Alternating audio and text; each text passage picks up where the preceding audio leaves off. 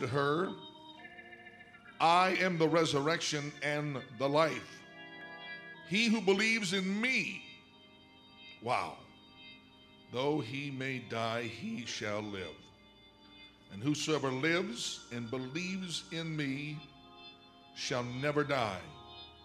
Do you believe this? Philippians chapter 3 and verse 10. Quartet will be here one more night tomorrow night. Thank you for allowing us to minister in song. Philippians 3:10, that I may know him and the power of his resurrection and the fellowship, we don't like this part, of his suffering, being conformed to his image or his death. Tonight I'm preaching in the name of Jesus on the simple subject, human beings. Human beings in the name of Jesus. You may be seated. God bless you. I have so been thrilled to see Brother and Sister Boyd back ministering tonight. Give them a hand. Many, many, many years. Great musical talents, leadership in this district in the music. And Sister Boyd has a great deal to do with impacting me with this message tonight. It might be the strangest week I've ever lived. July the 1st, a few days ago, was my birthday. I picked up the paper that day. In bold headlines, in my city in San Diego Tribune said, James Larson killed instantly in a head-on collision. I just stared at it. He was a Swede from St. Paul, Minnesota. And he was 70 years old, and thank God it wasn't me. I haven't hurt my back in 10 years, but I absolutely wrenched it hours later. Talked to Brother and Sister Boyd. She had a bad wreck. She wrenched her back. And then her precious nephew died, John Ragsdale. A twin lady in our church, her twin sister, dropped dead of a heart attack. Her funeral is going to be in a day or so, and my co-pastor is going to be preaching the funeral. It's made me think about a few things in seeing my own name in the headlines, dead. And then Grace Larson wrote me on Facebook. That's my mother's name. She's long gone, but Grace Larson wrote me on Facebook. There's too many strange things going on. The Lord's trying to say something. I don't think there's ever a time in church or in human affairs in general that all of us, saint and sinner, boys and girls, young and old, men and women, we feel a sense of commonality that on the occasion of the loss of a loved one, a family member, someone dear to us. And we know that Jesus Christ represents the spotless Lamb, and we know that there are varied responses in life, but the one common experience that everybody has is your loved ones are going to die someday, and you, my friend, are going to die. And it doesn't matter how many people are gathered around you and love you and care for you. When it's all over, you're going to meet God face to face, and it's all going to be you and God. The record's going to stand. The tree falls as she lies. This one experience is common to all. Sister Boyd just came from John Ragsdale's grave. Brother Mangan just passed away a few hours ago. It makes us consider the most seminal questions in existence of a human being. We can't help it. We look at death and we really don't understand it. Nobody here really understands it. It's a mystery. It's attached to loss. It's attached to finality. And in thinking about it, there's two things I want to talk about tonight. When Jesus died, of course, there was all kinds of people. They had all kinds of ideas about his death on the cross, and you sit here today like many. Some sit in unbelief, some sit with opinions or lack thereof. But I want to tell you, the 12 disciples that followed Jesus were in staggering loss, and they were on edge with a rage in their spirit and a raw fiber in their soul over what had been taken from them. A day of loss, and thinking about it makes us think about life and things that we push away all the time when we like to laugh and have fun and so forth. But we're in a 50-year camp meeting, and the Lord's going to use His Word to talk to us tonight. And I'm going to take the advantage now and talk about some questions, because there's questions every human being has in your personal life when it comes to eternity. I came on a plane into Denver, the worst flight in 25 years. I really did think we were going to crash. It turned sideways. It almost stopped. The plane was groaning. It was a horrible storm. Just a few hours ago when I landed in Denver, I did not think I was coming to this camp meeting, and I thought the paper was trying to tell me something. But everybody in your own personal being, you can't get away from it. A lot of you here tonight have thought about, boy, I wouldn't want to go down in a jet. Some of you have thought, what would it be like for me to die with a heart attack, rolling over in a car in front of a big semi, going down for the last time in a lake and drowning, serious surgery about to take place and my chest opened up. Thousands of things we can focus on. But I want you to think about something right now. I want you to look at the word and hear it real carefully. Human being. I want it to sink into your mind for a moment. It only implies consciousness in the presence.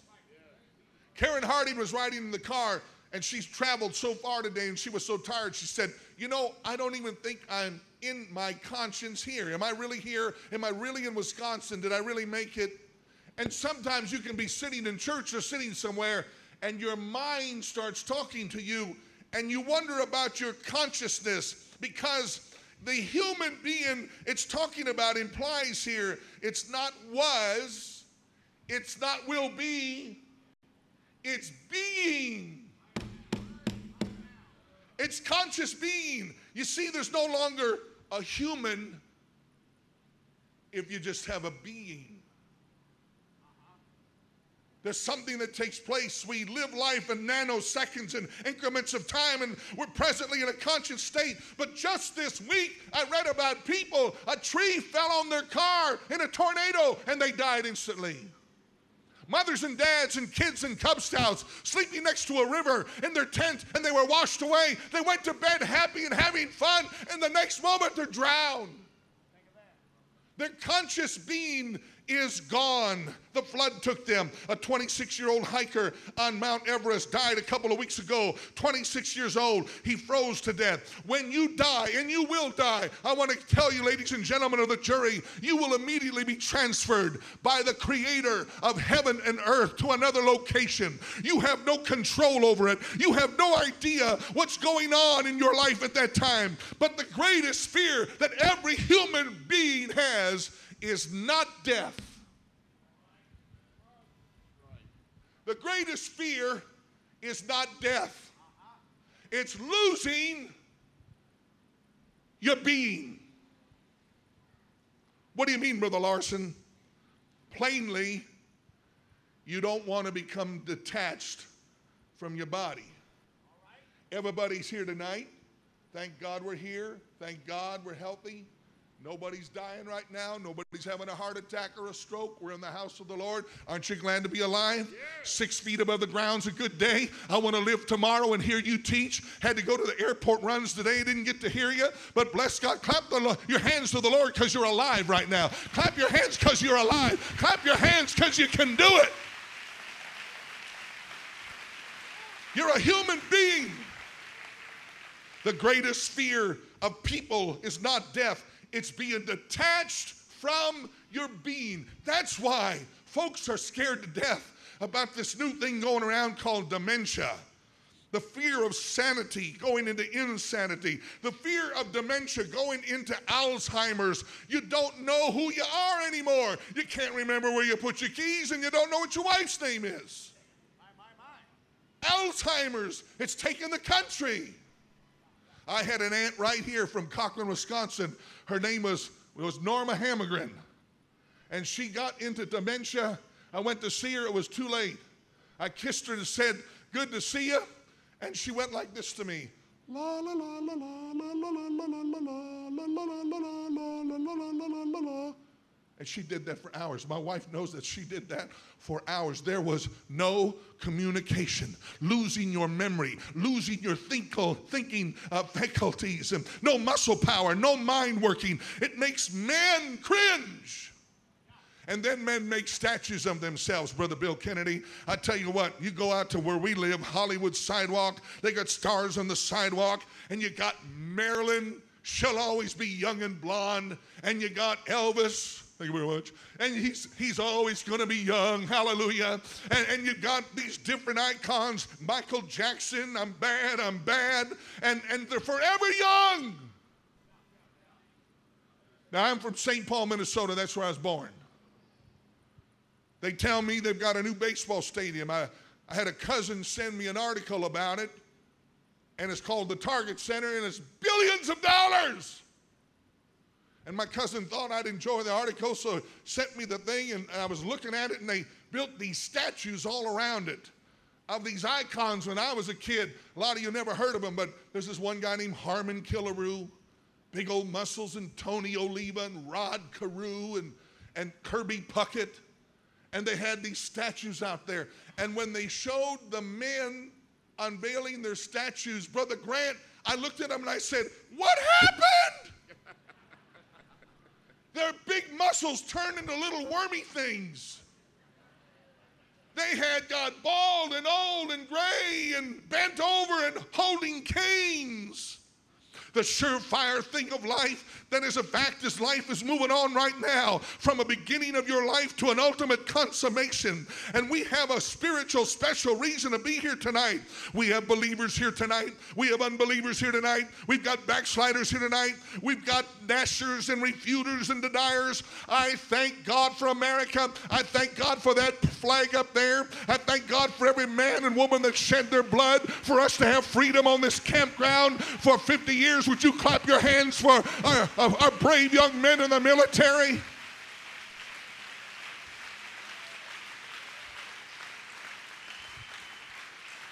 But when you look at that flag, I want to tell you, America is a place that you can have your freedom and your choice. You can be a Christian tonight, and if you want to go to hell, you can go to hell. It's your choice. You can do whatever you want. You don't want to believe in God? Fine. You want to follow the Antichrist? Fine. You want to take the mark of the beast? Fine. You've got a right to believe what you want to and be wrong. But here on this sacred ground, Brother Manuel Rogers, where this flag still flies, and this preacher still leads this district, and this man used to lead this district, and brothers and sisters sat up here tonight to start home missions churches. This is a place where we believe the Bible is the infallible word of God. We believe in one God, and his name is Jesus. We believe you've got to repent of your sins, and you've got to be baptized in Jesus' name to receive the Holy Ghost, and God is going to fill you. Would you thank God for the Holy Ghost and fire? This is God's infallible word. I would suggest to you, if you do not believe the Bible tonight, it's not a badge to wear like some sense of honor or a badge of honor. It doesn't indicate you're highly educated. It doesn't mean you're smart. You might be from Yale or Harvard and you don't believe the Bible tonight. They once were theological schools. Did you know that? I want to say tonight that there's no other book on this earth like the Bible. There's no book that has more answers. There's no book that has more emotional standpoints and spiritual standpoints and intellectual standpoints. There's no history book like the Bible. There's nothing like the Word of God. There's nothing relatively close to it on the planet Earth. The closest thing maybe to it, if you went back 700 years, is Homer and Iliad, which goes back 3,500 years, and there's documentation by the thousands and thousands, but there's no literature like the Holy Word of God. I suggest to everybody here tonight, I suggest to everybody in Wisconsin, I suggest to everybody in the government, don't denigrate the Bible, just hear it and believe it. You're a human being, you're going to need it. My God in heaven, we were taking up offerings today. It was beautiful service. Thank God for our foreign missionaries. My heart was touched. If I would have had $1 million in my pocket, I would have wrote it. That's how I felt today. Hallelujah to God. That's how you feel. It was so beautiful. And I didn't look around, but somebody was talking too loud. They must have an hearing aid or something, and they were sitting behind me, and they were talking too loud. I didn't look. I don't know who they are. I don't know what their face looks like. So I am not intimidated because I don't know who I'm preaching to. And the man of God was asking for money for missions. And one lady said, you know, every time I come to this campground, they're always asking for money. And the other one said, yeah, last year they raised $1 million. They always want money. Well, I want to tell you something. Have you ever heard of Marlboro? All they want is your money. And they're going to give you a cowboy hat and cancer of your guts and cancer of your lungs. Have you ever heard of Coors beer or Schmidt beer? All they want is your money. And they're going to end up making you a drunkard and destroying your liver and ruining your life. Have you ever heard of cocaine? Have you ever heard of heroin? All they want is your money. Have you ever heard of a pimp? All he wants is your money. And they're going to leave you with a smell and a stain of sin that will destroy you the rest of your life. But when you give it to God for mission, give, and it shall be given unto you. Good measure, pressed down, shake it together, run it over. If you're having problems with your pocketbook, give to a home missionary, give to a man of God, and watch the Lord bless you, because God blesses human beings.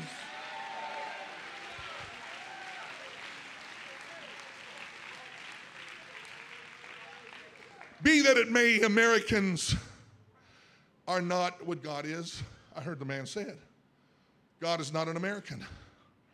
When man was started, he wasn't an American. He was made in the image of God. Adam and Eve were made in perfectness. They were without sin. They came from the hand of the Creator. And by transgression and disobedience, by deception, they lost their perfectness. How far was that fall? Man fell. Somewhere tonight, there is a gap, because you're a human being, of where you are right now and where God intended you to be. There is a gap. You and I exist. And part of my responsibility as a God-called preacher in Wisconsin is to tell you what the Bible teaches. And the Bible teaches that you and I exist, and in a state of not what essentially we should be, and we cannot just close the gap. You can't just retake the chasm. You cannot cross a bridge. There is no way to get there. There's no road. There's no map. After billions and billions of people have been born on this planet and have no hope, there's no hope to get back to the original state that we were as Adam. When you were born a sinner, and I'm going to tell you, a Hall of Fame sinner. You were born bad. You were born full of iniquity. It came from your mother's womb. So the message of the Bible in this service is to understand the meaning today of a human being, because the Bible says there is a second man and there is always a second Adam. The Bible calls him the last Adam. The first Adam and Eve messed up. The second Adam fixed up. Jesus made the way back for you and I to get to essential humanity, to get in the presence of God. Acts 17:18. Would you put it on there for me? Because when Jesus made that opening for us, the word being continues. I guess they don't have it. Hallelujah. Acts 17. Praise God. It says the certain philosophers of the Epicureans and of the Stoics encountered him. And some said to Paul, what will this babbler say? Others said, he seemeth to be a setter forth of strange gods, because he preached unto them Jesus. Jesus is the gap. Jesus is what keeps the being going. Ephesians 1 mentions this phrase 11 times, that we who are in Christ. Those that don't know the last Adam, that have rejected Jesus Christ, are going to be lost eternally. And if you didn't know Christ, you're still an Adam. But according to Romans chapter 6 and verse 23, put it up behind me, the inheritance you get from Jesus Christ, the inheritance you will get, hallelujah, the Bible says, for the wages of sin is death, but the gift of God is eternal life for a human being through Jesus Christ our Lord. Clap your hands unto the Lord.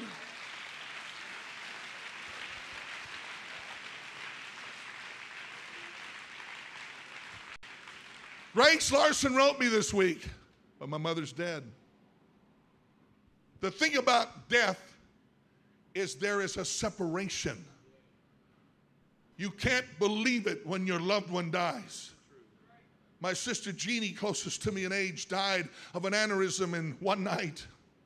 1 month after my dad, John Arvid, a couple of weeks before David Gray. I had all kinds of death around me. And the separation, you can't talk to them. You can't get them on the phone. You can't get a hold of them. And it's so difficult to go through the biblical word of separation. But the Bible says the second death, or the second level of death, is such a separation. It's a separation of body and soul and spirit. So why do we even have an Easter Sunday in our churches? It's because it's the rebuilding of the bridge. It's the reconnecting, hallelujah, of a hopeless human being to a resurrection of those who are in Jesus Christ. And it doesn't matter if you accept this fact or not, you are caught up in it. Unless you obey Acts 2:38, you will be lost. Which brings us to the church. Church! You know those idiots out there, those fanatics? They went out there and started at 7 o'clock. They had all kinds of singing, mosquitoes, fighting, and gnats and flies, and they're sweating, and it's humid. They're crazy. They're a bunch of fanatics, a bunch of emotion. That's all it is. And that preacher guy, who does he think he is? They're all a bunch of hypocrites. I don't need church. They just want your money. I told you what God thinks of that. No sense to go to church so much. Why do you got to have so much preaching? Why do you got to have so much teaching? Jesus Christ, the Lamb of God, died personally for every sinner in this building.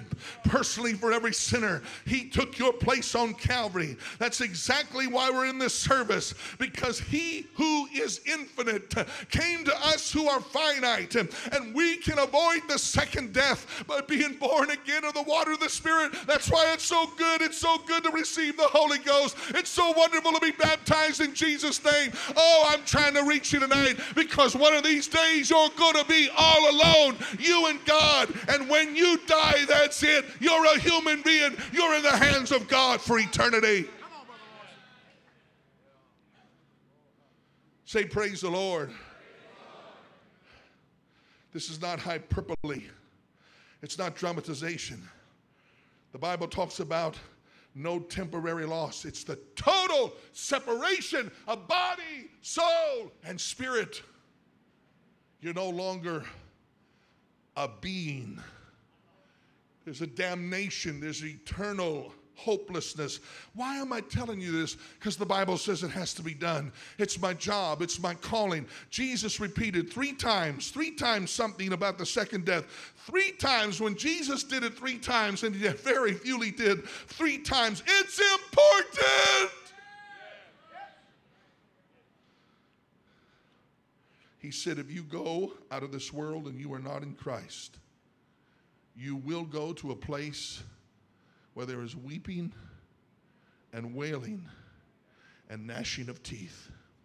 There is a real hell. People go to it. Over 15,000 people every day go to a burning hell. It's important, folks, how you leave this world. There's no funny business here. You've got to be right with Jesus Christ. I respect that you don't believe it, but it doesn't change it. You're not going to get out of it. Some of God's promises are not conditional. It doesn't matter whether you believe them or not. They're real. They're absolute. Clap your hands to the Lord. Praise God. I'm giving you the greatest opportunity of your life. I've seen Many dozens and dozens of people die. I've watched people die speaking in tongues. I've watched people die crying. I've watched people die laughing. I've watched people die silently. I've watched many, many types of deaths. And when people die, their spirit goes back to God. Sometimes you have so much human being in you, you cannot see the miraculous angelic forces and the spirit world that comes down into the room, and why Sister Magruder, just in days of not moving and speaking, suddenly opened up her head and eyes and raised her head and raised her hands towards heaven, and she smiled real big. What did she see? She's no longer being. She is in the presence of the angels. In closing, I think about people like my grandfather, A.D. Urshan, who, when he died in Bay City, Texas, in a hospital there, he had such a hand of God upon him. The nurses, who were sometimes brutal and long years of service, had seen everything, openly wept, openly cried, even laid their heads on his body and said, "Never have we had anybody like this in our hospital." They sensed the presence of a human being that went to be with his God. I was in Stockton for school a few years ago, and it was a very hot day in the summer. I stayed that summer after Bible school. You can get 105, 110 there.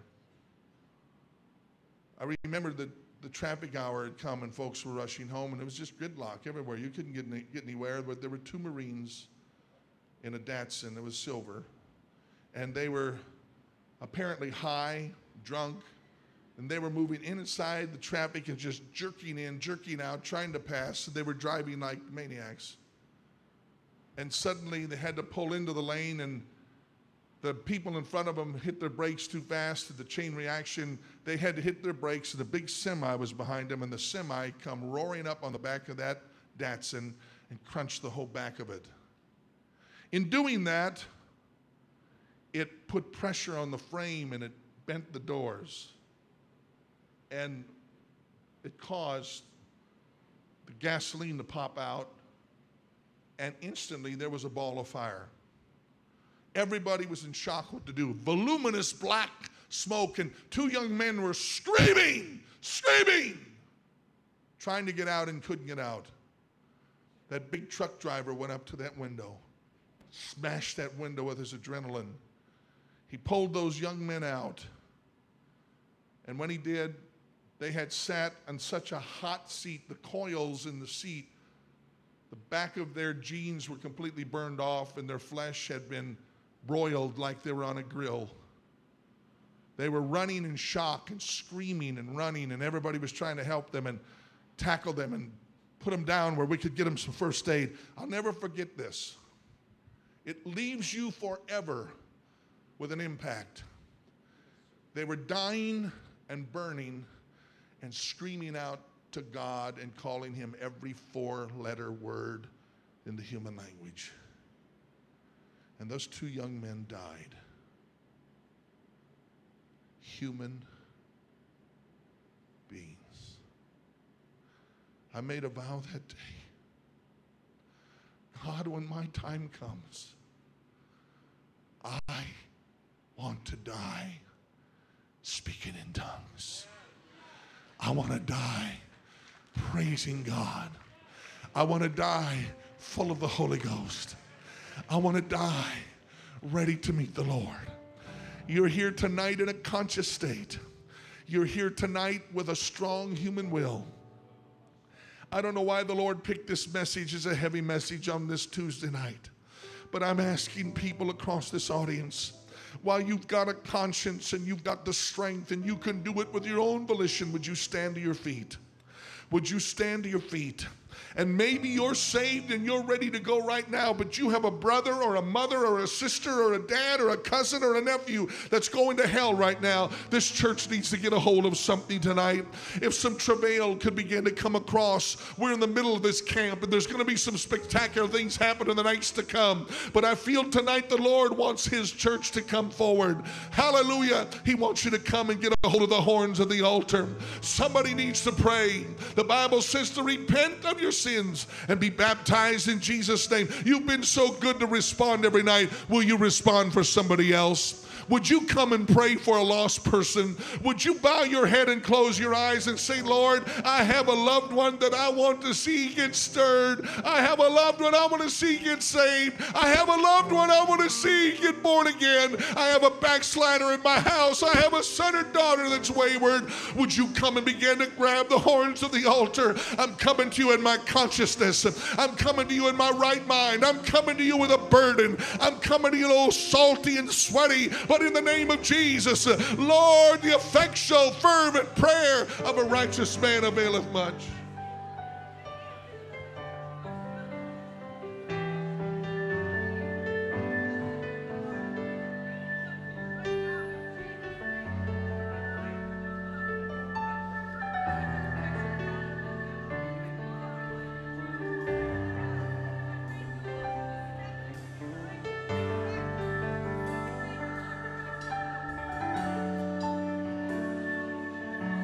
I've touched the hem of his garment.